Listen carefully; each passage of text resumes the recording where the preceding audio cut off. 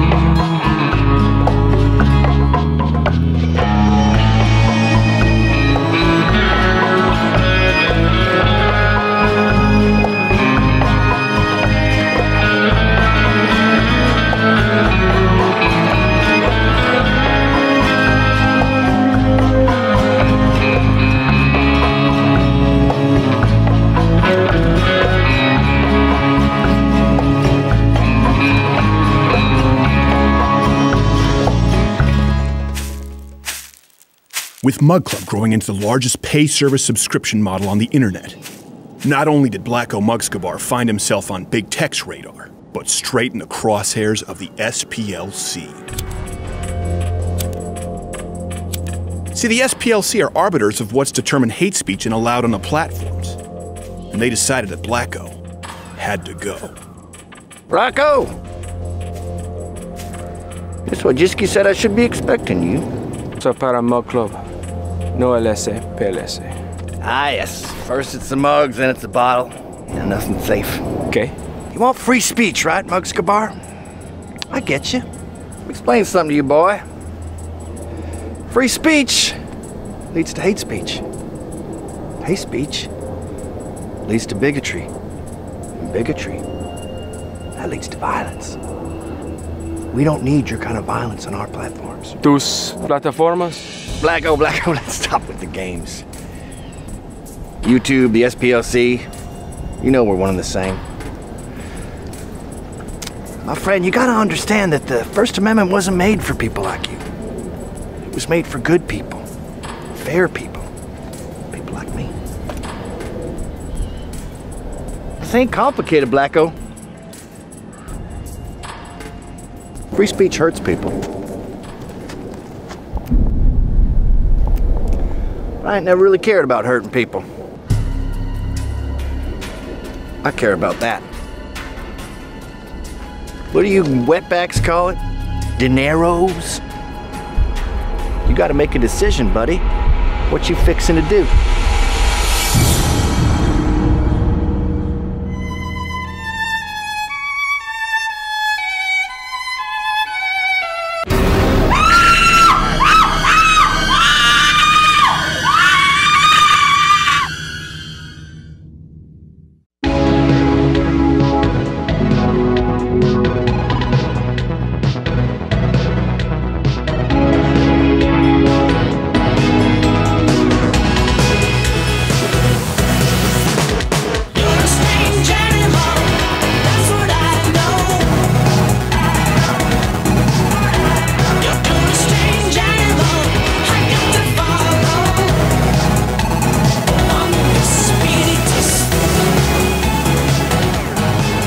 That's called the, you want the squeegee?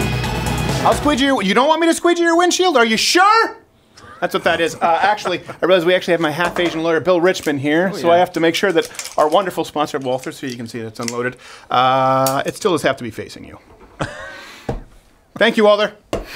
I think he's okay. I don't know if we're happy about this. We're not practicing firearm safety. We're going to have James O'Keefe on the show today. Nice. Question of the day before we move on. This is a special episode. It's a legal update episode because, oh my God, it's been a week. Damn straight. We'll get into all of the false DMCAs as well as the Facebook, all of the recent deboosting of our videos. But my question to you is, which sin do you think is the most egregious? Are you tired most of the DMCAs on YouTube, Facebook's lack of transparency, or professors like Charles Hermes? Because someone getting sued, Larry. I want to make sure that we understand here. All of the above. We are beyond the point of playing nicely. Hey, we have Pantelis Comedy here. How are you, sir? I'm very good. I'm happy to be here. You're aiming to get over 1,000 YouTube subscribers. It's Pantelis Comedy, right? That's it. That would be great. And he writes for the show. Actually, he's one of the few writers we have helps us behind the scenes part-time. Nice. He's brilliant. Greek from Montreal. Used to hate the sound of this kind of accent. Now it makes me homesick. Quarter Black Garrett, show me your hood pass. What's up? Terrible. Gerald Morgan Jr., how are you, sir? I'm doing well, sir. How are you? Wine of the day is... Wine of the day is more like Cortevelle. Cortevelle. It's an accent aigu. Is he pronouncing that correctly, Pantelis? Igu. Yeah. Aigu? Yeah, Aigu. it's close enough. It's correct. Valet. And Tattooese, I don't know. we have my half-Asian lawyer, Bill Richmond, here. People are really excited for you to be here. Hi, friends. What I always find funny is that before, he's always completely off the wall, and then he tries to get professional once we go live. He's like, I it's can't. real buttoned up right as the show starts. Well, before we move into all of the legal updates and the potential legal actions, our hashtag Crowder anti-Oscars party, the costume winner was Chase Huckle. Is that how it's pronounced? Chase Huckle. Chase. Sea Shark 13. We have that over. We have that image there. Nice. He had a tranny Bane costume. Look at that. Oh, nice. Look at There we him. go. Big fan. And then the best Bill Richmond, half-Asian lawyer Bill Richmond art contest winner is Conservative Jedi. I think we have that right here. So you guys are going to be winning a T-shirt and or mug. I don't know exactly. Something. Definitely something. This is a whole different show today. But we have It 7+1, by the way, to get to. yeah. Nice. After James O'Keefe, 7+1 top big tech legal dramas. Nice. A little bit of a theme here. That's going to be cool. Okay, I so like that. I feel so bad because Pantelis is from Montreal. He calls in by Skype and he works with the pitch meetings every morning. And then this week, because of all the that's been going on legally from the Oscars live stream, which we'll get to in a second, insane. Pantelis was here and he had very little to do because we weren't able to do the sadly. shows. But I got to live. I don't know what you're talking about. We're in California. I'm not comfortable with this. We live in Did I already Carolina. ruin the show? No, I'm glad you got to come. But we'll have you back out here soon, I hope. What is this? This is a very bizarre start. We'll have you back out here soon, right? Right, Pantelis? Yeah, of course. When legal troubles are done, I can Yes. come around. We can That mess means Yeah, you'll we're never suing be you. back. Yes, exactly. You're next on the after list. I get sued. Yeah, Yes. just now. I also thought, Your by the legal way, troubles or, we're going to make Steven's? a beer from Brodigan's Beard. Yeah. We might want to take some yeast from your beard and do a great control sample and see which beard yields the tastier beer. That's a good This idea. sounds somewhat disgusting. No, it's not. I've had beard before. It's delicious. Yeah. What? Yeah. No, I I've said had somewhat. beer from some guy's beard. This is like your before. experimental college No. days. It was Rogue. Someone out there can tell me. I think it was Rogue Brewery, but I thought, this is the last time I sent my wife on a beer run. Punch her in the face a few times to let her know what's what. Gave her a fresh one. No. And I was like, this beer is delicious. Really? Yes. Well, every time I hear something like that, it makes me think. We did a story about a woman who made it with her yeast. Oh. Oh my I'm god! not kidding. No, Yeah. see, Yeah, you know that's what? a true I'm talking story. about You're an just actual reading thing. BuzzFeed You titles just now. Come on. I'm sorry, No, we really Why did Pantelis. you have to cross the line like I that? have no Listen, idea. I have no The idea. line was crossed with me on the show. I My had to deal legal with it. representation Every is time. present. You think this will bode well for us in a court? They're going to show a clip from you, course. you sick bastard. It's true. It'll show them behind the scenes. All right. So listen, this is why half-Asian lawyer Bill Richmond is here. How are you, sir? Wonderful. Glad to be here. So let's explain for people who don't know. We have a few things to get to. What happened on YouTube, why you guys have not seen the Oscar stream. And by the way, they're biding their time, hoping that by the time this last false strike on our Oscar stream is removed, you guys won't want to see it. Make sure when that Oscar stream is up, you like it and comment till the cows come home so they see that, you know what, they don't get to play this game. But we'll move on to YouTube as well as some other issues that have been occurring here behind the scenes. And it's just gotten to the point where our legal battles, we're at the point we've had you on retainer. You're probably going to be coming on full-time. It's really becoming a full-time job. Explain for people before we get to Facebook and James O'Keefe, the Oscars live stream. Explain to people what happened there. Well, I mean, it's a multiple battle war that we fought over the last kind of 72 hours. This week has been pretty nuts. But just on the stream itself and then the archive, there was an initial takedown. I think a lot of folks, a lot of the followers and audience and fans saw that it got cut down right by an ABC Disney strike, copyright strike. We're saying, hey, you're violating this and that. Shut it down right in the middle. And just to focus right on that, the kind of arc of just the ABC Disney, we get the notification. The next day we file a counter notification. We work with some of our channel partners. We get in there, start talking to the YouTube lawyers, well, before you go, let me say, there were 4 strikes. 4 strikes effectively on the same piece of content. Correct. 4 strikes on the same piece of content within 24 hours. 3 of them have been retracted or struck down, whatever term you want to use. 3 of them. Yeah, especially the one that happened during the live stream that cost us to be able to live stream on YouTube when we had 40,000 people watching. But this is important to note. We were well climbing to 50,000. Yes. This is important to note. And there was a hard strike. You get 3 of those, I think, in 3 months. We're no longer able to broadcast. Period. So all of the strikes, we should mention this, that are hard legal strikes, where when you file a counter notice, that's, hey, see you in court, and they're legally liable if it's a false strike. They're all gone. We've never lost. Okay. Yeah. So we get this one, the first one of the 4. ABC Disney comes in, everything just blows up on Sunday night. Then on Monday, we're following the things that we need to do. Everyone's getting crazy, going, trying to investigate what is ABC Disney doing, reaching out to YouTube. Come Tuesday, they've dropped it. They've withdrawn it. They've looked at all of our arguments and they've said, oops, we're done. Right. They drop it. Well, that's just the first of the 4. So within the stream itself, after the ABC Disney one comes off on Tuesday, the Academy Awards decides that they want to have the same claim. Chance. Yeah, exact same and claim. I don't know that they're not run by the same parent company. I'm not entirely sure. The Academy is. Come on, they're in. Either way, he can't say it. I think they're in cahoots. Go ahead. I mean, yeah, it's not outside the realm of possibility. I mean, look, they're obviously financially. There's no secret. It's not even to be critical, but they have a network. The network's doing an event, and they're streaming the event, and the event is the Academy Awards. Right. So now the Academy comes in after ABC Disney has given up and says, "Oh no, we're going to keep you down on the mat." But within 24 hours, again, we unleash the whole thing again, and they file a response back to our response, so a reply, if you will, that says, no, we're totally right. 4 minutes later. No. 48 seconds later. 48 seconds later. The claim is dropped. The claim is dropped. Off the stream. But that's not it. That's not all. The whole story. No, that's just 2. That's just 2 of the 4. Hold on, let me interject real quick. Yeah. So people understand this is a tactic that they use. So this is great that we're able to get these strikes removed, right? Yes. You can't go back. All but one. Right? You can't go back. We can't go back to Sunday night and get that live stream back. True. We can't get those people back watching the show. And that's what's so and you can't do anything about it. Let's go through the strikes, and then I want to get into that and any questions you have. Sorry, I'm just a little fired up. Number strike 2, and then we re-uploaded the archive, right? Because the stream was cut at an hour. So, we're going to re-upload the 3 hours. Well, everyone kept working. Everyone kept, putting their contributions together. Everyone here, by the way, worked tirelessly all night because exporting a 4-hour HD file, re-export, took all night. They were supposed to have a day off. No one's had time off. I'm incredibly appreciative to everyone, even Brendan. Continue. Number 3. Yeah. I mean, they're coming now after the archive, right? They've said, okay, well, we were able to cut you off at an hour and a half on the stream, but now you've got the full thing. You're uploading it so that the people can actually see what happened, and they throw the same ones in again. So we've got this Academy coming in. ABC Disney, though, appeared to have learned their lesson, and they did not attack on the archive. So, but the Academy goes in, they do theirs. Now they've dropped theirs again, and then we had a 4th one on the archive, which is still there, and we're still fighting right now. And to be clear, though, the 4th one, and this is why this is so important for people to understand, there's a broken YouTube system, right? If you file a hard strike, and for people out there, I know a lot of people are looking for legal representation, and we're planning on trying to provide some more assistance to other people out there at some point. We're just not there yet. Join up at Mug Club. We'll have more infrastructure. But the hard strikes, that's different from a copyright claim that demonetizes you. Right. Almost all of our stuff is demonetized. We do a parody video. They demonetize us, say, you used the Rocky track. It's like, but we did a direct parody of Rocky. We know it's fair use. Right. On that point, by the way, transformative. Do you have the numbers from the Oscars? What it was? The actual numbers? It was a 3-something hour stream. Yes, less than 2 minutes, I believe. It was 2 hours and 34 minutes of our content. Meaning sketches, sketches, totally original, non-Oscars at all.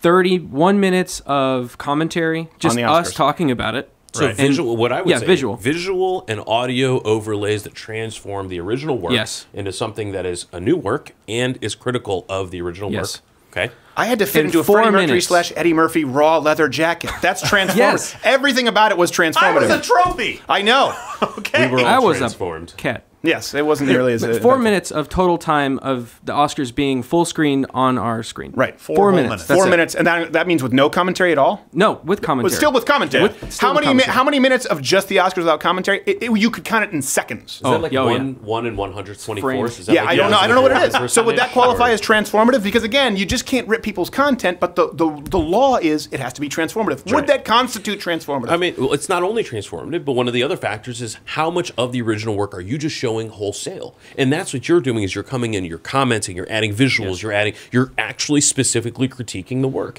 And so of the few minutes, or really actually seconds when you break it down, a few seconds of clips here, a few seconds of clips there, where you're literally taking a breath between comments. Right. Yeah. I mean, that's what that adds up to over, almost 3 hours. I think the most amount of time we watched was Rami Malek's speech because we said, oh, he seems like a real class act. And that we commented during it, too. We were like, oh, that's a good thing. We clapped. We're like, oh, we'll give you one, Oscars. Were you watching it from Yeah, of course. Until it got shut down. I'm the one who got it shut down. I'm the one who told ABC about it. But nice. You know what I got a question. It's for you, Half Asian lawyer Bill Richmond. Yes, sir. If they're repeatedly proven to be false claims, right? Is there a legal recourse for us to be like, hey, listen, man, this is 3-4 times. Obviously, it's on purpose. So there is a whole procedure involved with doing that, and one of the things is that we can get involved with. Sorry about that. So we can get involved with going after some of these random accounts that are doing small fake claims, and maybe they do 1 a month or 2 or 3 a month. And look, we've got a lot of things that are happening. We can take away from dealing with this, or we can go back in the war room and start dealing with these. But when they get to a level like this, when you have major companies that are coming in and saying, "Hey, we really don't like you creating new content and transforming our works in a way that appeals to this audience," that's when we have to stand up and do something different. Right. And here, it's an indictment of what they are doing themselves that these claims get dropped so quick. Yeah. Well, here's the thing. They know all of the claims are bogus. Right. This is what's important for people who are out there. This isn't just about us. We'll get to Facebook in a second. We just happen to be an example, unfortunately, because particularly on YouTube, we're the #1 conservative channel, so we kind of are the blueprint. But tomorrow it could be you. One of you could be the blueprint. Once you get popular enough, they will come for you, and they're coming for all of us. That's what's important. That's why we have this at the StevenCrowder shop, the deplatform this shirt. Yeah. Mug Club and our sponsors like Walther keep us in the game. Yeah. We've been demonetized on a lot of content, a ton of content. And that's not small money, by the way. No, and it's not small money. And increasingly, that being lately. said, and that's really easy to do because they can say, "Oh, we're going to claim this. We're going to claim." There really aren't. There's no recourse. Now, when they try to hard strike your channel, that's where they someone has manually submitted a legal notice, and we, Half Asian lawyer Bill Richmond, manually submits is it a counter notice? What is it? Counter notification. Okay, counter notification, and at that point, it goes to the courts. In other words, at that point, it's okay, listen, if you are lying here, now we're getting into legal hot water. They said, okay, we don't want any part of this. We've never lost. They've always retracted those. The thing is, it's the same claim on they retracted the hard legal strikes on the stream. It's the same claim on the archive. It's just there's no recourse because it blocks it in all countries. They're saying we're not hard striking your channel. We're just blocking it in all countries so no one can see it. And what do they have? They have a month to respond, something like that. It's a broken system. On the non-hard strikes, they've got a month to respond, and then there's a different process related to it. But ultimately, that is why it's a criticism of YouTube's system because when you think about it, like all the history of what we have done over the last year, 18 months, 2 years has been time and time and time again demonstrating how these claims are bogus. They're just used to disrupt business. They're used to make people have to stay late for the show to have to pay more people and do more resources and redo work and ultimately disrupt the audience. And even though they know it's not ultimately going to stop us, they know it is going to have a disruptive effect. And it's the only thing they can do, so they keep doing it. But how do they keep doing it? YouTube allows it to happen. So it's not a system where despite 10, 20, 30, 100 false claims that we've won every time, and so they have to, affirmatively prove it before we get affected. It's still we get affected, and then we have to come and prove it the other way. Exactly. After the stream is over, 4 days after the after the event has occurred. And this is pretty consistent across the board. By the way, disproportionately with conservative channels. We went out there when that lady came up who was talking about Ain't It Cool News? She came out, and we said, "Have you been affected at all by the apocalypse?" She's like, "No, not at all." And I have someone I contacted at YouTube, like, "Could we have a name?" No. That's so cool. Well, look, and it's a time-sensitive thing, right? So the Oscars, they happen. People kind of move on from it. Obviously, the show's fun and entertaining. You can go back to it. Think about it this way. Think about if we're talking about a presidential election or a Senate election or some bill that's trying to be passed in Congress, and they're like, we're commenting on what they're doing, talking about it, or if Congress is putting something out for us, we're commenting on that. They can shut us down so that we can't influence people. They tried to shut us down once with a presidential debate. Yeah, exactly. And by the way, here's one thing too. Horrible. This is a tool that's disproportionately used by the left. This is what people need to understand, because conservatives don't go out and try and abuse the system. You can find more content than you could watch in a lifetime. Everything from calling me gay to a secret transvestite to a part of the Illuminati to a Nazi. Secret? We don't go. I believe that last one. Come on, let's be honest. We just don't have enough. We just don't have enough female actresses here. Nice. But we don't try and shut those down. You don't try and shut any of those down. We actively, as a matter of fact, one time someone ripped an entire show, and we just reached out to them and said, "Hey, listen, man, I appreciate the zeal, but could you take it down, because it's our whole show, and we'd rather you just maybe take a clip and direct them to our show." This person put up a clip instead and directed them to our whole show. Perfect. We go out of our way to make sure that we are following the kind of fair use rules that we preach. I'm just going to tell you something here. We're not talking about information. We're not talking about a request for somebody getting sued. Your glasses, your teeth, something getting f***ed up, Larry. That's why we got Half Asian Larry, Bill Richmond here. Nice. Is there anything that you think I've missed on YouTube? Because now this moves us on to the big thing that many of you may not know about this week, if you haven't been following James O'Keefe, is the Facebook issue. So all week, picture this, if this were your job, okay, and you suck at math, which, okay, I do as well, and someone said, you have to do math all day. That's your job. That's been my job this week. Is going back and forth with Bill on legal issues, going, well, what can we do? I'm not good at this. I want to focus on creating content. I want to focus on creating more shows. And this week, we were precluded from doing any of that. And poor Pentelis was here. He just wanted to have a good time. Just wanted to tell the jokes, as they say in Montreal, the Greek sound. And instead, he's sitting here going, what's happening with your lawyer? I can't believe it. That's bullshit. That's exactly what I said. That is literally a quote. Yeah. That's exactly what you said. Bro. Okay, so we had YouTube, and then we have Facebook. Well, let me give you a little bit of history here with Facebook. I guess, Bill, why don't you jump in kind of on the general history with Facebook before we're going to have James O'Keefe on to talk about the most recent. I don't know. At this point, is it even a sin? At this point, what do you call it? Did you just call it? I mean, it's dishonesty. It's just, I don't know. Go ahead, Bill. So immediately after we met in the Half Asian Zone, we dealt with the Facebook debacle, and a lot of folks were around then. A lot of the early longtime fans knew that there was there was a suspicion that things were not going right. And at the time, before the Gizmodo article came out, you were I didn't know you. That's how I met you. We did not even know each other. And at that point, you finally realized, okay, after months and months of trying to figure out why is my whole advertising platform being threatened through Facebook? Why is all of this negativity happening? Why am I literally sending them hard checks with money? This is important for people to note with Facebook. I've run ads on Facebook for years. And what happened was all of a sudden they came to me and said, hey, you didn't pay your tab. I said, well, hold on a second. You've charged me for 2 years every single week, and you've charged me every single week thereafter. There's just a 2-week gap. I don't know what you guys did, but here's my credit card. Here's my PayPal. Fix it. They said, we can't. You're not good on your tab. I said, well, hold on a second. Well, here's another credit card. I don't know. You have to talk with accounts. And I said, okay, hold on. Let me talk with accounts, but you're still charging me for ads. They would not answer the call. They said, we're going to put your account into delinquency. That means creditors go after me, can destroy your life. Yeah. What did I do? Your good friend Jordan said, mail them a check physically to accounts payable. They deposited it. I think we have it as an overlay here. And then they still said, your account isn't in good standing. I'm like, well, hold on a second. You've taken the money, and you're still taking money for ads. What do I do? And then the Gizmodo article comes out. This was in 2016, where I was named as someone. And this is one thing, Alex Jones was on Joe Rogan, we were talking about. It was like, we're gonna get in that in a second, Joe. Check me out, okay? Interdimensional elf demons. I actually thought it was very entertaining. They're interdimensional demon elves. Interdimensional aliens, but I'm not talking aliens. It's the Clockwork Elves, man. The Clockwork Elves. Okay, Joe. There's a lot of this right now. It was wildly entertaining. Your face is not red enough for that impression.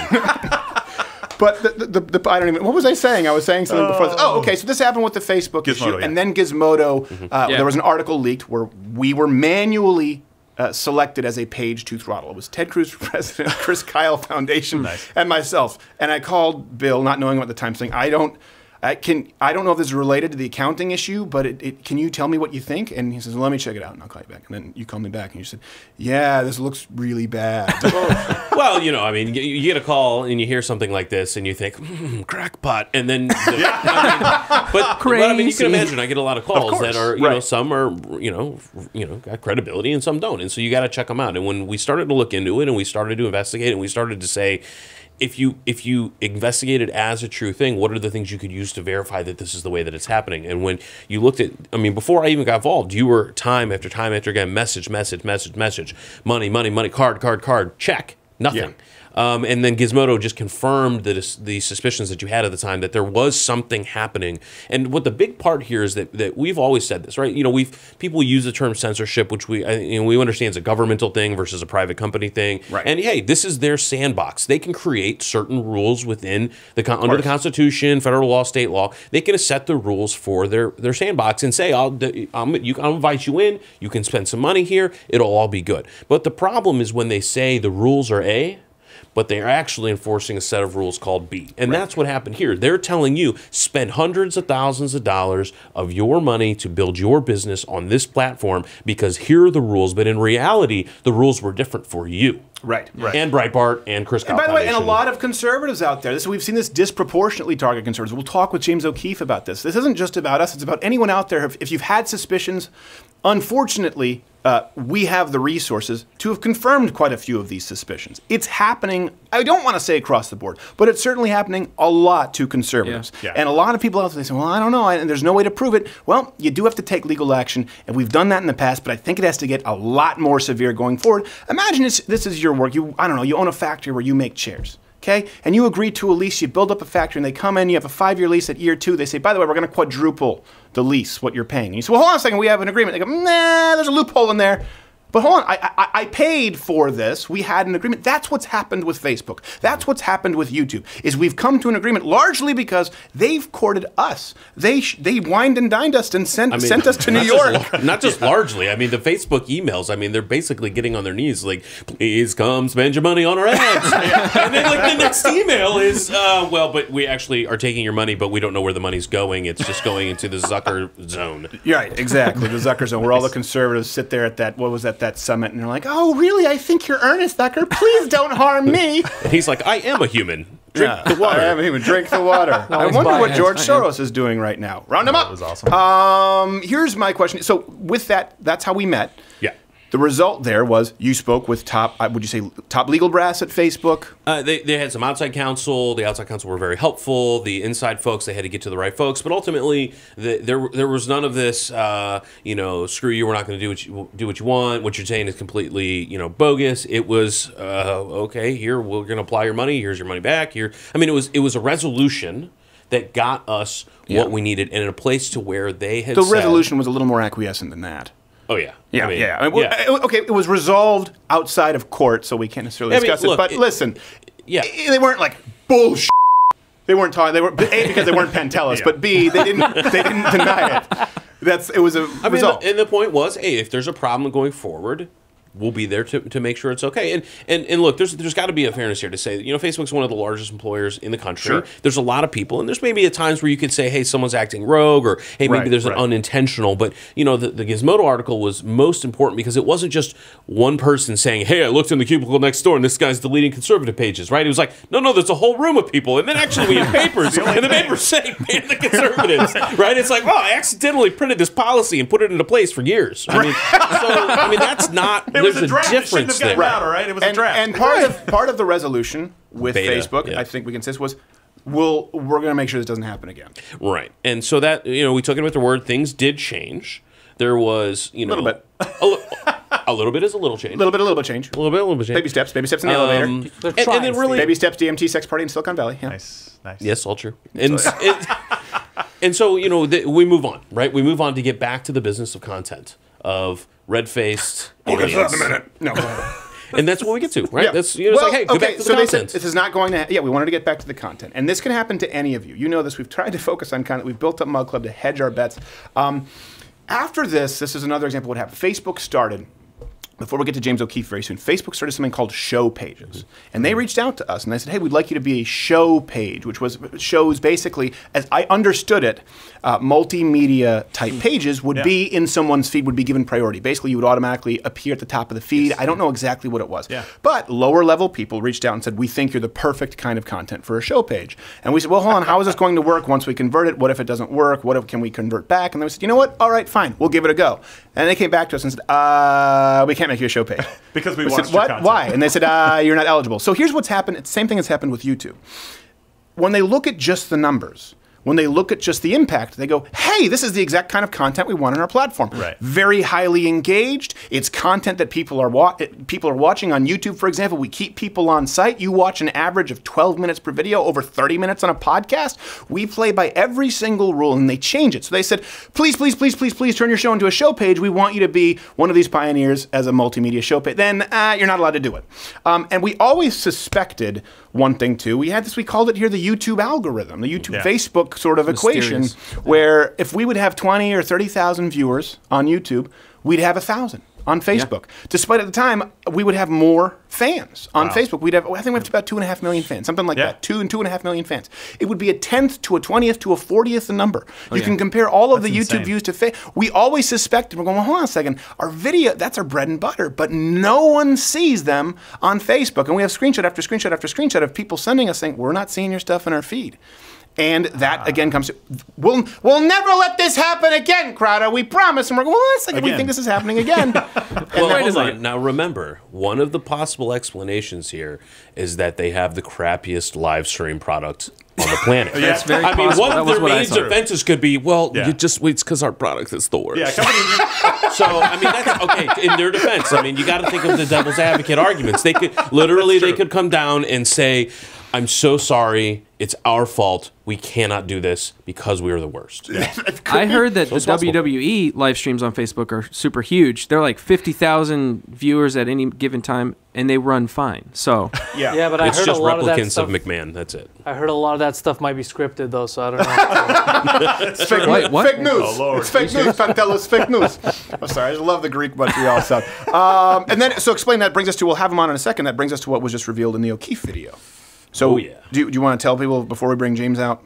Sure. So, so most recently, James O'Keefe was, I'm sure everyone's familiar with some of his prior work in doing undercover videos and whatnot, but was able to get some just amazing insider information, and not just someone who decided they wanted to give an anonymous tip, but someone who's willing to put their, life at risk, their career, their professional life at risk, to describe what was going on behind the scenes regarding throttling. I think it's called Deboost. Deboost is the name of the program, but throttling of live streams, and specifically, again, StevenCrowder is at the top of that. And what's important here is I'm this page, and the only reason why I don't want to do I want to talk about myself and Von Braun, Joe. What I'm saying, we are unfortunately an example of potentially anybody, but we are the only, as far as I know, page that was fingered in both the Gizmodo article back then and now with video live streaming. A big part of that was we lost so much profit on Facebook because people weren't clicking the links anymore. Traffic was being throttled. We said, okay, we're going to focus more on multimedia. And then that went, and we kept saying, well, what's going on here? It doesn't make any sense. We can look at our growth on Mug Club. We can look at our growth on YouTube. Why is this not applying on Facebook? No answer, no answer, no answer, no answer. That's what's so important to note here is this is something we had long suspected. We've talked, as a matter of fact, we talked about never live streaming again on Facebook and just live streaming because we can only split it two ways, to YouTube and to Mug Club, because we got so few viewers. Then this drops from James O'Keefe. And we're sitting there going, okay, he has the code. He has the actual code that's baked into our page. Again, tell me that that's not a dishonest business practice. If you tell us you can't say the word tranny, all right, fine. You tell me you're not going to verify us on Instagram. Okay, fine, but you can't bake in code that you don't tell us about that inhibits our ability to make a living. Speaking of which, hit the notification bell if you're watching on YouTube, which is really the only place you're probably watching. But more important, join ladoscrowder.com/Mug Club for 27 cents a day and subscribe on iTunes as well so you can listen to the audio version. And if we get completely shadow banned or deplatformed, at least we can tell you on the iTunes. I think real quick, let's get him on. Do we have James? We do have. We have him here, Bill. I know you'd like to. It's not cross-examining because we're not in court here. But James O'Keefe, ProjectVeritas.com/brave. I know they're asking people out there, everyone out there, to carry cameras with you. And really, if you don't have the hidden camera stuff, you can use your phone. We've used that in the past. We're just using an iPhone. I'm on the phone. No, I'm catching you in a felony. James O'Keefe, how are you, sir?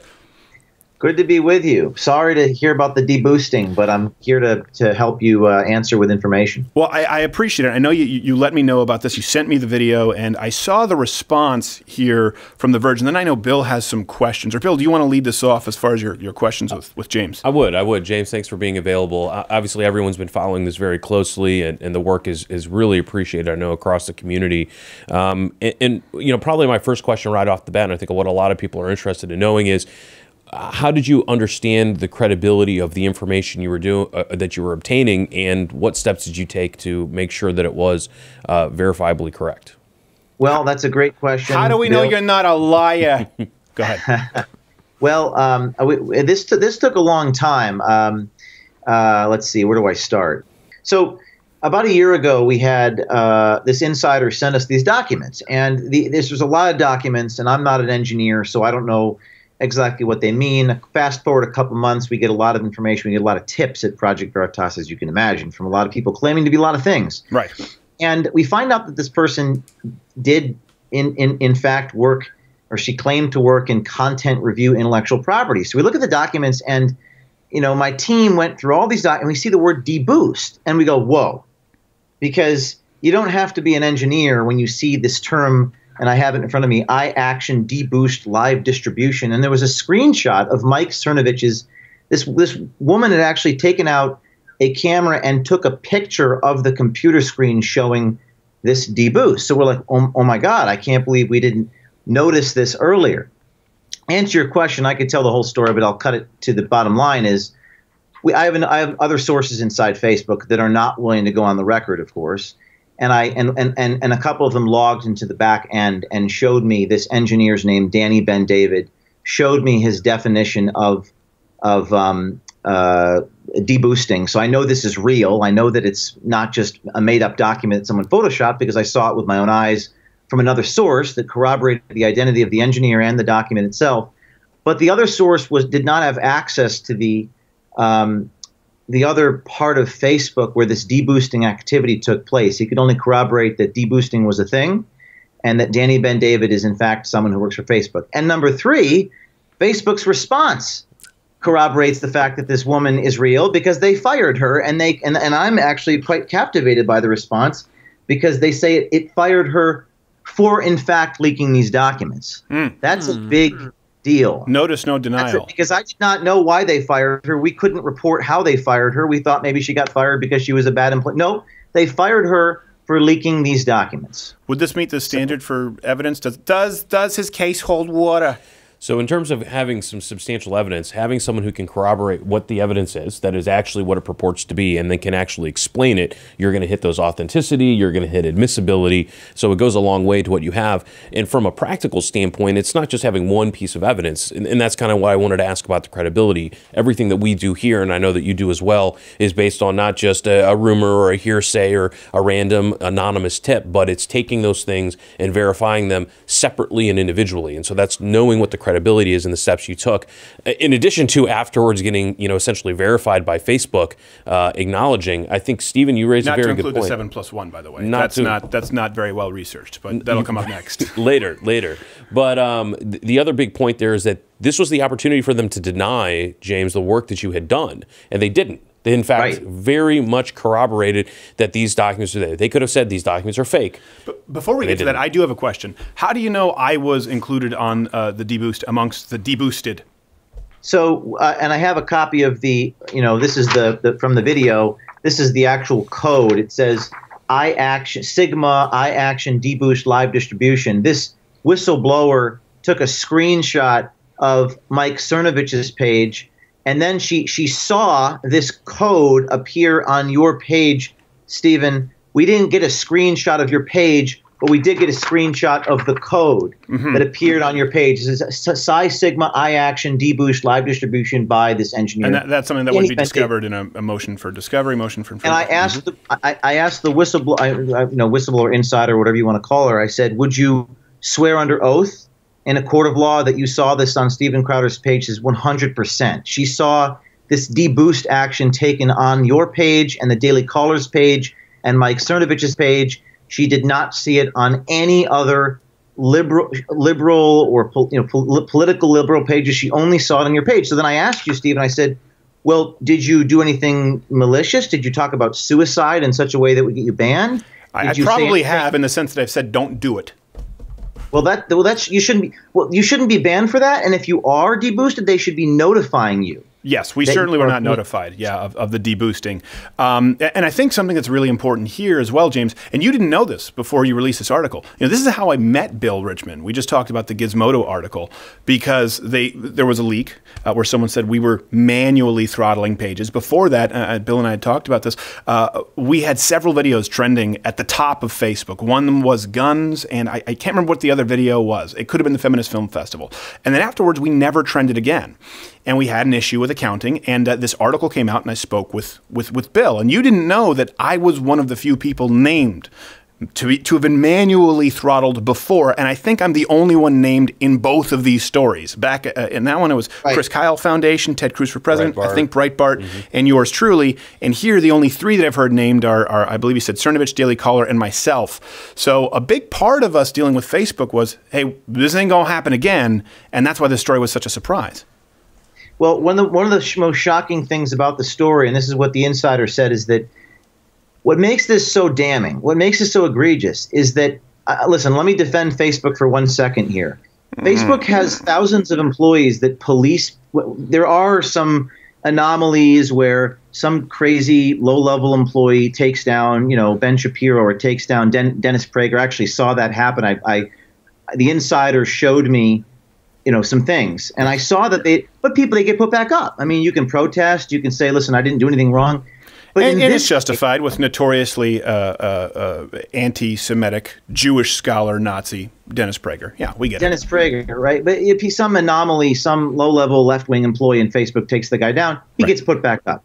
And there is a commitment to police this sort of crazed, extremist employees at Facebook, because there are, you have 60,000 people. Once in a while, someone's going to take someone down, and there's adults in the room. But in this case, the deboosting, you guys don't know that it's happening to you.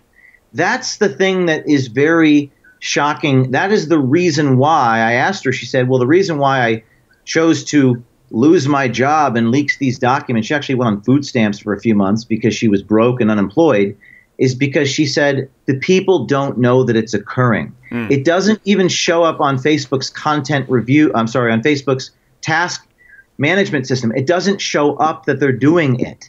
And I've got 75 pages of code, iAction. It's automatic. It's machine learning. They go through your videos, Steven. They convert your videos into text. They find keywords. The keywords trigger an algorithm which automatically deboosts you, and you don't know that. We called it something in the office. I think Quarterblack knows this. We called it sort of the Facebook to YouTube ratio, in the sense that we were almost guaranteed whatever stream viewership we had on YouTube, it would be anywhere from 1/10 to 1/30th the amount on Facebook, and same thing for videos that were uploaded. And here's the thing with YouTube, and I'm not letting YouTube off the hook here. Certainly, when we just talked about ABC Disney and the broken system there, we can see how long people are watching our videos for, where they're coming in. We can look at demographics. We can tell exactly how many people are watching, and we can never really tell that with Facebook, and we haven't been able to monetize videos as far as I know on Facebook. But when you have consistently videos, I think our average viewership is close to the 1 million mark. And then on Facebook, it's 40,000, 50,000. When there's still a couple million fans who've liked that page proactively, we just assumed it was, well, Facebook's dying off because nobody likes it anymore, and they're snapping wiener pics on Snapchat and Instagram. turns out that might not be the case. Did you have some other important... Well, one of the other questions is in a lot of these instances, when you hear from one of the social media platforms, they'll say, you broke this rule, however subjective or vague the rule might be, and so we're going to have this consequence. But at least we have a rule that we can argue with or fight with or that kind of thing.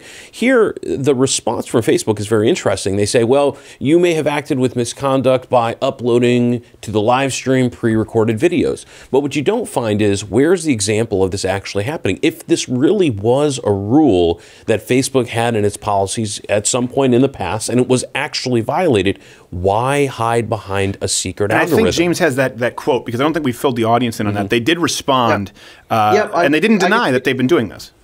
I can read it to you, or you can throw it on screen, but I'm going to read you Facebook's response to this iAction deboost. So what's interesting about the response, Bill, is that, again, within like an hour of our story breaking, Facebook corporate responds to their buddies at TheVerge.com, and all these mainstream media reporters are buddy-buddy with the people inside Facebook. Facebook says, quote, some pages that tried to game the system by uploading pre-recorded videos to the Live API, a violation of Facebook's policy. If moderators found the video, the action deboost tag would be applied to undo the newsfeed boost otherwise applied to live videos. And Steven, I asked you, do you recall doing this, or no one here has ever done it. I know Quarter Black has been in charge of that. No one here has ever done it. But if it would have been done, it would have been done a long time ago once to test, because we thought there was something fishy with our live streams. Going, well, hold on a second, we're getting 1,000 viewers on a live stream here, and we're getting 20, 30,000 on YouTube. What's going on? Let's see if we upload this as a video separately versus a live feed. If it would have been done, and I don't believe that it has, I just don't want to be put on the hook for that, it would have been done once to test a theory that we thought Facebook is doing exactly what they appeared to be doing. So, no, I don't know that we have done it, and we certainly haven't done it consistently, and their answer isn't very, to me, it's not very clear if they just deboost that video, that feed, or if they deboost the whole page, because we spent a lot of money on Facebook advertising, and a big part of that was them courting us, saying, hey, the great thing here, especially with media, is you're going to appear in people's timelines. We really want to be a multimedia platform. They came to us. So that's why it would be nice to have clarification. Well, another fact that's very interesting is that if you look at the code in the video where it says Sigma distribution, Sigma is this name of this program authored by this engineer, Danny Ben David, with the intention of rooting out like suicide. I mean, people on Facebook live stream, Facebook's a big company. People kill themselves on Facebook. There's pornography. There's people getting chopped in half. There's all gory child porn. The content review agents go through and go through that. So this system was apparently used to combat things like that. That does not exist in Facebook's response, but my insider showed me that the reason why this was taken, allegedly, was to combat suicidal or violent things. So I'm hearing two different explanations of what this deboost is for. If you want my opinion as someone who's done this for 10 years, hidden camera, exposing people, I think they're just caught. And they're not debating what we've exposed. They're just sort of obfuscating here. And I think you guys are owed an explanation. I think you need to see the back end, and you need to know what's going on with your live streams. So in their defense, if it's the child porn issue, they could have seen your nudie scene and been confused. Yeah, I just look like a child. Bill is very baby-like. They could have thought it was cherubim porn. You any other follow-ups here for James? The big thing is like I was saying, is if there really was a violation, then they lead with saying you have violated X policy instead of a post hoc, well, okay, our response now for having done this for however many years or months it's been going on, and only to your pages is because we think you may have done something wrong. But notice the response does not even say the pages at issues or the pages that were discussed or StevenCrowder did these things. They just say kind of generally, oh, well, that's why we did it. And that might even be true, but I think, James, your point is correct. There has to be an opening of the kimono. Let's share what exactly are the facts. You have to go to the kimono reference, of course. Yeah, he's trying to make sure if there is to be a lawsuit that he has the Asian card in there, but it's really only half a kimono. It's a very short kimono. It's like Rob Lowe in Thank You for Smoking. I do have a question for you though, and then a follow. Maybe James can also help clarify this. How important would it be if, let's say, is it a motion for discovery? Is that what it is? Well, you would serve discovery requests. Okay, so how important would it be to, let's say, a case if it were verified that this is a real thing, and it seems like it's a real thing, they're not denying it, and that it was not equally applied across conservative and liberal platforms? Would that change it if they said, well, this was applied pretty much consistently across leftist platforms, not just conservatives? What it would do is it would only mean that everyone is being conned. That's really what it would mean. It does make it worse if it's targeted to a certain political group, just as if it would be bad if it was gone after a certain race or a religion or that type of thing. But it's essentially saying a political creed or a race or religion is bad, but it's somewhat like hate crimes. The crime is still a crime, regardless of whether it's a hateful or targeted at a specific group. And James, can you confirm anything like that? That it was? I know you said your source mentioned this, but do you have any information that could confirm that people on the right were more unfairly targeted? Yes, there's a part 2 of the story. There's a deboosting, and then there's this other part of the story. I got these documents on my desk, so I have my facts correct here. These are all screenshots taken by the woman who blew the whistle. This is something called a troll report. A troll report where they identify language that there's a whole bunch of tactics they use. There's a glossary of words that are used by individuals, and this guy confirms that they do in fact demote bad content. Can you give us some examples of those words? Because I read this, I've seen this, and I was obviously not appalled, but I wish I could say surprised. Not surprised, just it was really more of a disappointed parent, like, you did that one, Facebook? So I want to make sure I get my facts straight, and this is incontrovertible proof, Stephen. This is not my words, the whistleblower. These are documents obtained of this troll report where they use words like lulz, normie, mainstream media, MSM, the term MSM, but these are terms appropriated by conservatives. Liberals don't really use the term MSM on social media. Isn't SJW on there? SJW's on there. What else? What no leftist channel is? It's not like they've reappropriated the word and go, we're proudly SJW. I mean, maybe if you found some like transgender black single mom with rickets, maybe there's someone who would carry that mantle. But that's something. If they are saying these are words to throttle pages, putting in SJW would definitely disproportionately target conservatives. And I don't know why LOL is on that list. Yeah, that's a little weird. So no, it's LULZ. It's like it's a meme. So this is after. So here's the deal. On the inside of the Facebook, we saw the Seiji Yamamoto character, one of the top engineers, right after the 2016 election. Guy from Nintendo? Meme culture kind of helped elect President Trump. So they decided to have an influence on elections, and this is one of the most powerful parts of the story. They assigned it what's called a troll score under the fake account index, a special feature leading. This is a direct quote: "leading up to important elections," unquote. Identifying these keywords that conservatives use. This is like a big deal. And Mark Zuckerberg said under oath in testimony last spring that they don't do this, that they don't make political determinations. Yes, they ban Klansmen and pornography and violence, but they don't. But this engineer, Seiji Yamamoto, and he's not a low-level guy. He's the head of the whole department that heads this stuff. We have a copy of the confidential report where they identify these words. And it's all in the documentation that this whistleblower gave to us. Do you have any more questions? That's it for right now. Okay, that's it for right now. Well, James, Mr. O'Keefe, please do keep us in the loop, obviously, because we do have a half-Asian Kraken here. Kraken? Kraken? I don't know why I keep saying it incorrectly. It is projectveritas.com/brave, not to be confused with that awful Pixar film. It was a big swing and a miss for Pixar with the redhead. James, thank you for being here, brother. We appreciate it. Thanks, Steve. And no, you don't need a break. We don't need a break. We're going to be going to the 7+1 here in just now, I think. Oh, yeah. Okay, hold on. You forgot the one in the chamber. 8. By the way, there is no one in the chamber. We checked this. For people who are just tuning in now, we checked it. We cleared it. This week is actually, if you haven't noticed a theme, 7+1 big tech legal dramas.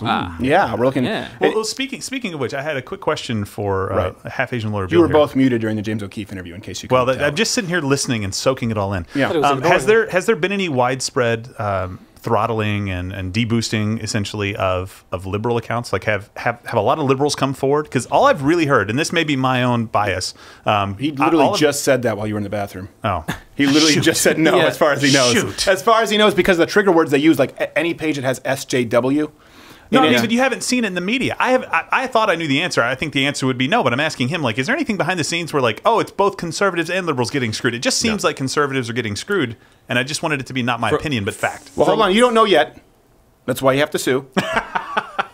Allegedly. Allegedly. There's the word. There's the keyword. Allegedly, according to the eyewitness. And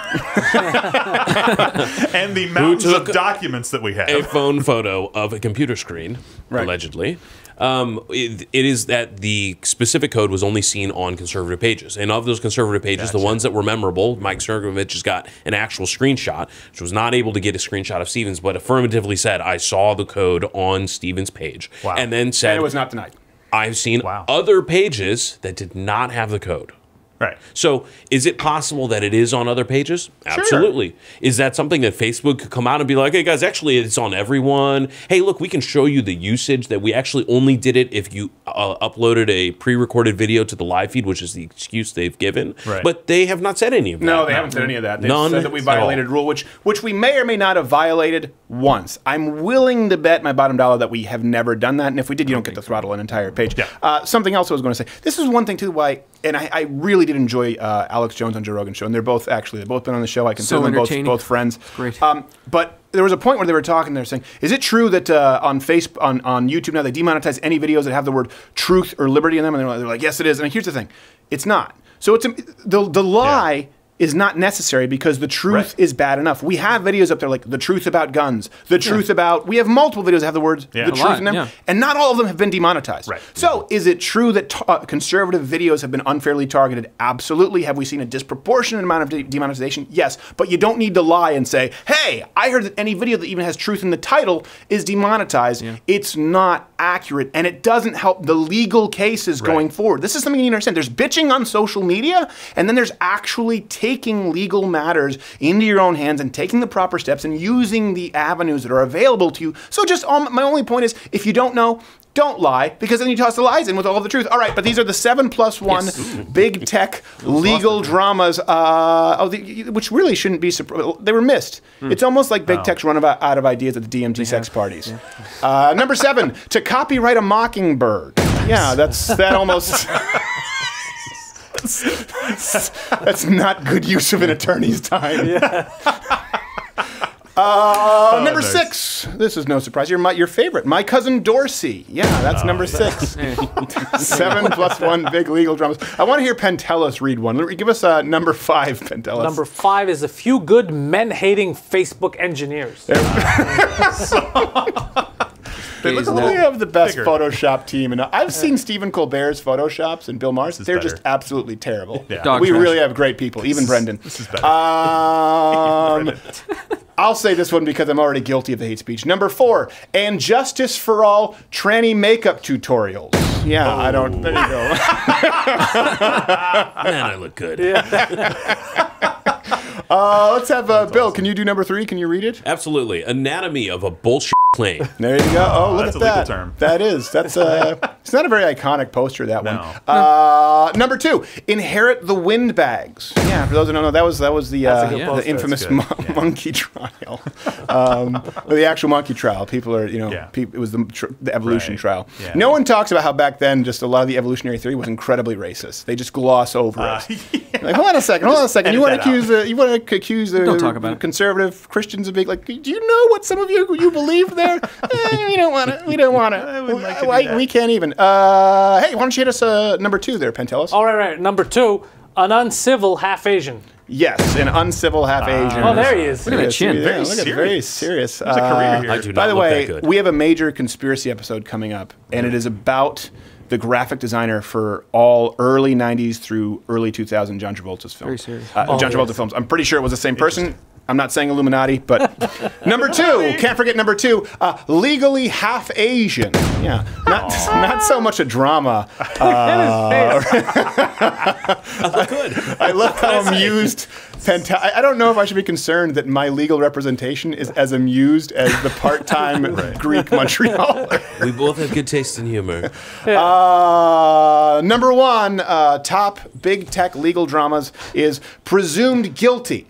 Yeah, there you. That's just I mean, That's a guilty face. similarity to Harrison Ford. Self-explanatory. And the +1 this week, +1, top 10, top 7, top 7 +1, the +1, the +1. I keep saying the +1, the +1, the +1 top big tech legal dramas. Aladdin. There you go. That has been this week's 7+1. A whole new world. You forgot Stefan in the chamber. Well, thank you. What the hell are You you? forgot Stefan in the chamber. Again. Every time. Jeez. Did you hit it twice? It just played itself again. Are we? Is this the show? I think this is. Do I have a TriCaster? Do I have a TriCaster with Parkinson's? Oh, like 16 bullets. Pretty confident it's just a stunner. It's just a stunner. You're also very bad. Oh, wait, 8? Yeah, 16. You're right. That's right. 7+1. I was thinking 6+1. Because I was thinking the Walter PPK. The PPKS is 7+1. Yeah. I don't think you were doing all right. that Well, math. thank you. No, I wasn't really doing the math. Again, I've been having to do legal crap all week. We are going to keep you updated. So if we were to, let's say, file a suit, would we be able to let people viewing right now know by sometime next week? Yeah, we definitely will. I mean, look, there's a lot of work that we put in, not just on the legal team, but working with you and your team to make sure that everything that we're doing, we're verifying it, we're checking against the legal structure, we're looking about what the natural consequences are, and also weighing it against the fact that it's going to take time away from content and away from the audience. So that's why we have to go out, do the right thing, both to the audience and from a legal standpoint. Also being that, you know, this isn't just about you. It's about you and everyone else. I mean, there have been times where both the left and the right have stood up and said, what are these social media companies doing with their shadow banning and their ridiculous rules and their subjective application of them? Here, again, though, consistently, this only one name between Gizmodo and James O'Keefe's investigation is StevenCrowder. And so... It gives us more of a leg to stand on so that we can hopefully pave the way for the rest of you. Because I don't want to do this for the rest of my life, and I'm hoping for someone else to come. I want to see other conservative channels out there. I want to see more. I want to see you guys grow. And to do that, listen, it's a multi-tiered approach. Join up at Mug Club. You help us fight this battle. You help us have not only Bill Richmond, but hopefully, I don't know, clerks? Are they clerks? The associates. I shut the associates. I shut the clerk. I shut the clerk. Clerks and more on the legal team. And listen, let me know if... Here's one thing. A lot of people go, sue Charles Hermes, sue Twitter, sue... Well, it's at some point that does mean that there are going to be some days, some weeks, if we're in court or I have to take the stand, where you're going to miss out on the show. And that's a part of what Mug Club is. And I want to make sure that if we go down this road, that you understand the magnitude of it, that you understand the severity of it, that you understand we are doing it for you. And so I want to know if you're willing to sacrifice some content in the short term for us to be free from the shackles of corporate censorship long term. Half Asian lawyer Bill Richmond, I look forward to the updates. Thank you very much. Yes. Pentelis Comedy. Go subscribe to him on YouTube. He's one of the funniest men I know. Amen. Break, and we'll be right back with the close.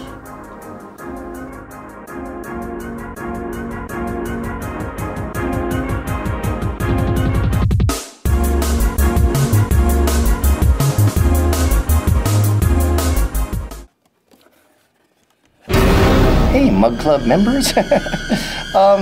There's a lot of crime going on in Mexico, and the drug cartels are sort of infiltrating the suburbs, and MS-13 is all over Long Island, you know, with OxyContin. If you want to help, just stick with calling the police and stuff like that. I don't recommend actually getting involved in sort of, you know, citizens' arrests and sort of like, what are you guys doing there? And I'm going to tell the cops and that. That doesn't turn out great.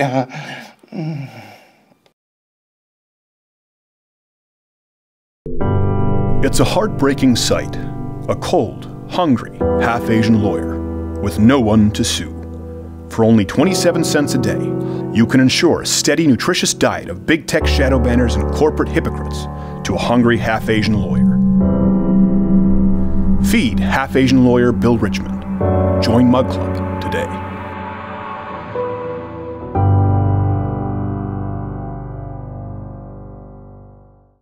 Hello, Hollywood Crowder viewers. Hopper here. Don't forget that you can listen to the podcast on the go on iTunes and SoundCloud. The audio, you can download it, and you can listen at your leisure.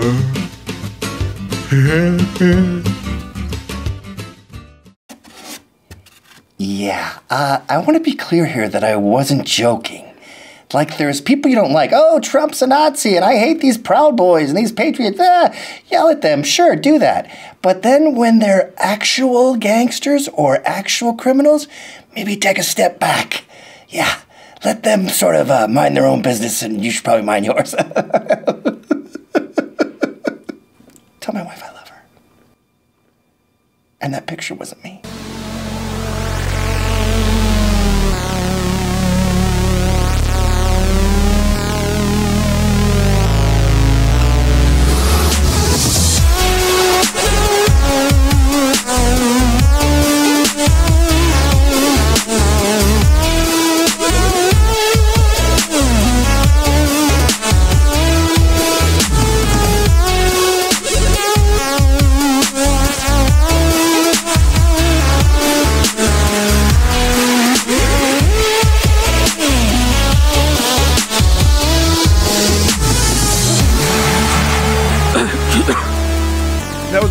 That was someone who's drowning trying to do a lat flare pose, but then gets taken away by the current. But he's so narcissistic that he still keeps going, I gotta squeeze, I gotta flex, gotta do the lat flare, all kinds of lat flares. All kinds of lat flares. All kinds of lat flares. Have you seen how conservative the Hodge twins, by the way, are on Instagram lately? Yeah. They're just they've gone full bore.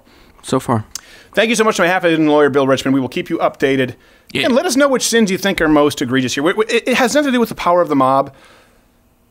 We filed for motions for information before in the past. We've tried to play nicely. We've settled out of court. It's gotten to the point where it's really impeded our ability to make a living. And thank you so much to Penn Tellis Comedy. Please go subscribe to his YouTube channel. He does a podcast with Mike Ward, by the way, on the Anthony Cumia Network. It's fun.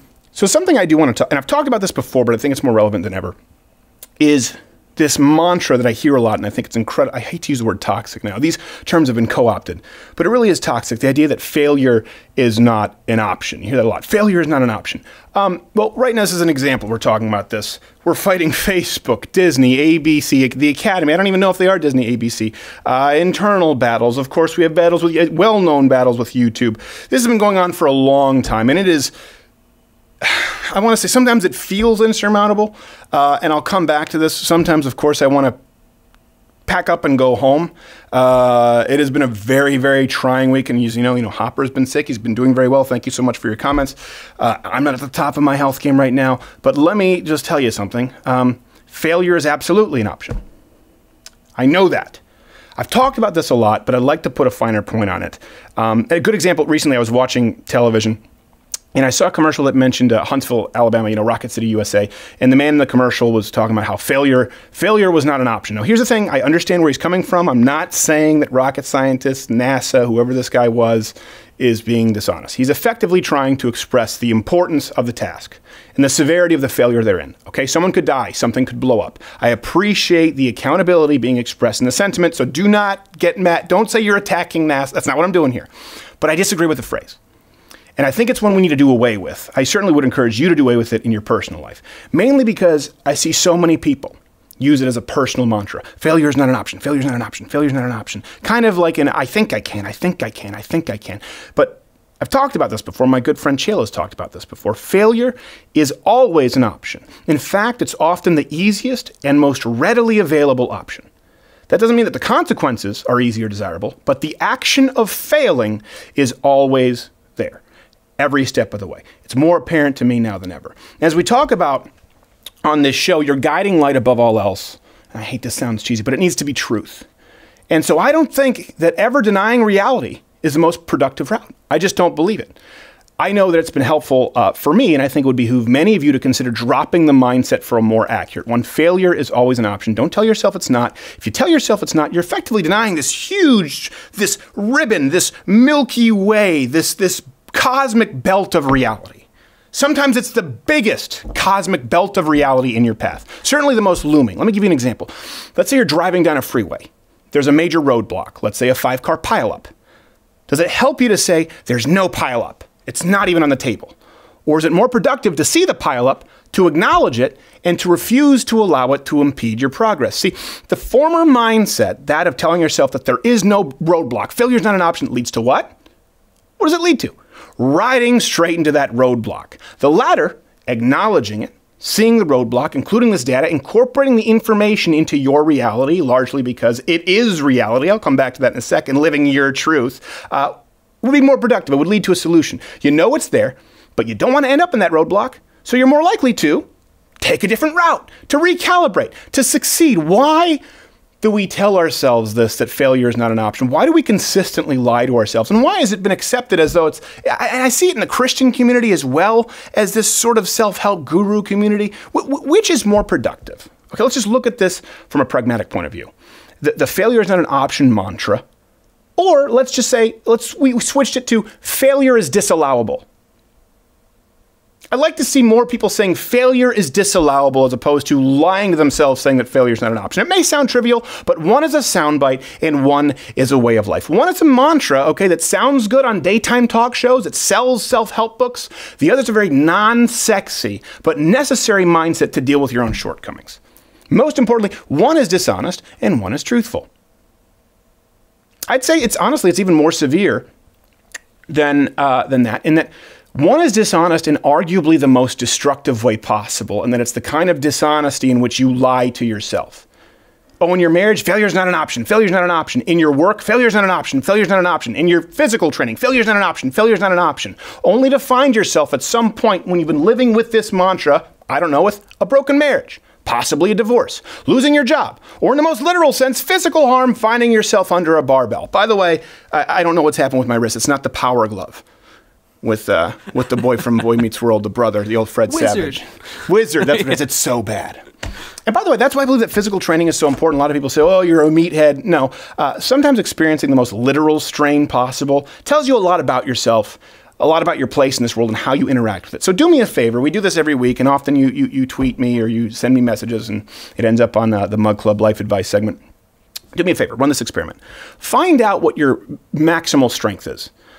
How much you can squat, deadlift, hell, I don't care how many pull-ups you can do, okay? This is just an experiment. I'm not saying that how many pull-ups you can do determines your marital quality. But just find something that measures your maximal strength. Write it down, okay? Perform it once. Now, I want you to add 15%. Doesn't seem like a ton, right? Tell yourself failure is not an option. Repeat it as many times as necessary.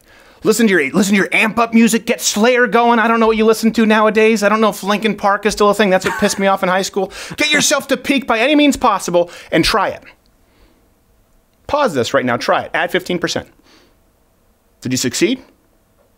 See, that's why the mantra of failure is not an option is so harmful. Because amidst all of this lying to yourself, all the while these roadblocks keep piling up. You will come to that roadblock. You will come to that pileup. It's there. It's always there. But if you acknowledge it, if you're honest with yourself, you can prepare for it. And you can choose, not always, but often, to disallow failure. So I want you to take that same experiment, okay? Find out your maximal strength, same as before. Could be a squat, could be even a number of pull-ups. It just has to be consistent with what you did before, okay? Now, instead of performing it and then adding 15% and amping yourself up with failure is not an option, I want you to take a different tack. I want you to acknowledge that that is your limitation. That going past it will lead to failure. Keep that in the back of your mind, okay? But don't reach it. Don't max out. And here's what I want you to do. I want you to not perform to failure, but to chart a course to improve it. For example, let's say your maximum squat is 300 pounds. Consistently do less. Call it 275 pounds, but gradually add, every time you go into the gym, 5 pounds. Work hard, work diligently, but not to failure. If you can do 15 pull-ups, only do 12 or 13, but consistently, and add 1 rep. Write it down. And then I want you to come back and note when you surpass your previous limit. I guarantee you, this is a promise, okay? Not an empty promise. I guarantee you that using that method, you will surpass it. And you'll probably be surprised by how quickly it happens. Now, this experiment here, it's not about lifting weights. It's to show you that one way of doing things, the failure is not an option, doesn't work. You can try and move that weight, shove and heave and strain all you want. You will be no closer, 0% closer to achieving growth than you were when you started. The other, while not sexy, very workmanlike, it's not a show horse, it's a Clydesdale, will lead to breakthrough. The breakthrough you were seeking in the first place. It's a great irony in life that these triumphant, these grandiose ways that we try to achieve our breakthroughs, they're usually the ones that keep us from achieving them. Because it's the preparation that matters. It's the in-betweens, like I've talked about. It's the unsexy measures we take when no one is watching, when the excitement's worn off, and failure is always an option in the back of our mind. See, one, the failure is not an option is effectively the the false mantra of living your truth.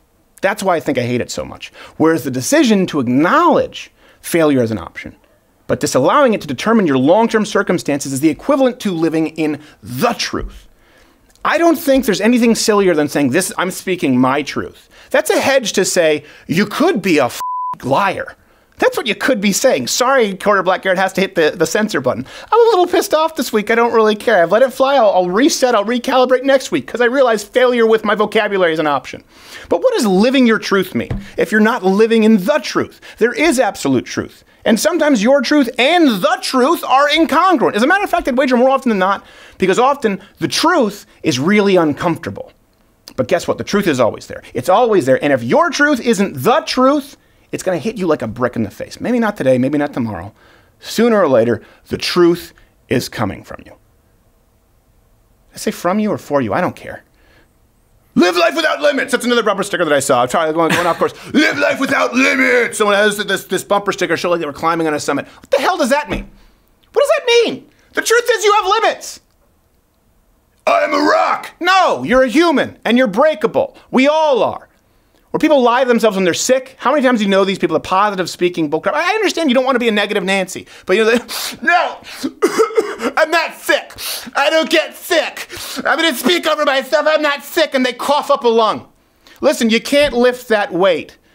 At some point in your life, you're going to die. You are sick. Your marriage has problems. You're dropping the ball at certain aspects of your job, or as a father, or as a husband. You've made promises to yourself that you haven't kept. That's reality. And to tell yourself that failure is not an option is to consistently live in a state of denying reality. It's delusional by definition. Right now, to give you an idea, to tie this back into us, and I don't want this to just be about me, we were hit with 4 copyright claims in the same day, on the same show, to try and suppress it. 3 have been defeated. They're just biding their time on the 4th, hoping that the Oscars will no longer be relevant and that you don't watch it when it's available. Please prove them wrong. We're currently preparing for an epic legal war with Facebook. One that will test the integrity and fortitude not only of myself, but everyone on this team. Also you. How long will you stick it out? How long will you support us? This week, we had to miss 3 shows to fight these battles. Believe me, that wasn't fun for us. There are going to be a few more weeks like that if this goes to court. How long are you in? When the dust has settled, the excitement of the initial war, the battle cry has died out, when we're in the trenches, rained on, covered in dirt, waiting, are you still there? Because failure is always an option. I have to be honest with myself. Right now, failure is the most easy, readily available option. I'm not a rock. I'm not a man without limits. I'm a very limited man who is fallible and breakable. It'd be a lot easier to fail right now because rather than continuing, rather than reinvesting and creating for the unheard majority of Americans, you, the international fans out there, I know we have a lot of Canadian Greek Orthodox, Pantelis just told me this, I could collect my marbles that I've gained thus far right now and go home. Even more, I'm at a point right now where I know that that failure of this program, of this movement, of your movement right now is a much more easy option today than it will be once we're in this fight. Because once we're in this fight, we can't unring that bell. Unless we win, I can't recoup all of the resources, finances, creative energy, and just life energy that's been invested into it. Failure is a much more easy option for me to choose today than it would be tomorrow or the next day or the next, and I know that, and I struggle with it. I'm not gonna lie to you, I struggle with it all the time.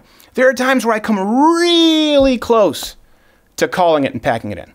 To deny that, to lie to myself, and to lie to you about it for the sake of some kind of inspirational soundbite would not only be dishonest, it would cloud my judgment to the decisions that I have to make for all of us moving forward. It would also belittle, by the way, the magnitude of what you've done for me. You, the listener, for us. The truth is that you've helped us build something so impactful, so important to such a multitude of people that the walls are closing in, tempting us by providing the option of failure. That's where we are right now. Failure would be a relief. Failure is an option, I'm not going to lie to you. I go a step further and say not only an option, it's a very possible outcome. That's why it's at the front of my mind. I want it to be at the front of yours. Because then we're all on the same page, knowing that right now, at this moment in history, we all have a decision to make. We can choose failure right now. We can choose easy right now. And it's available. It's right there. We can choose relief. We can choose peace through failure right now. Or we can choose to go through the hard door. And this may not be as inspirational. It may not sell as many books, but I can promise you this. So long as you, all of you watching, listening, streaming, choose to go through those hard doorways, those thresholds, meaning many, doorway after doorway after doorway, so long as you keep choosing to do that with us, I promise you, so will I. You tell me, are you in? Comment, let me know. If you're in, I am. To the rest of you, fill your hands, you son of a. For everyone else, there's Mug Club. See you next week. Hopefully more shows.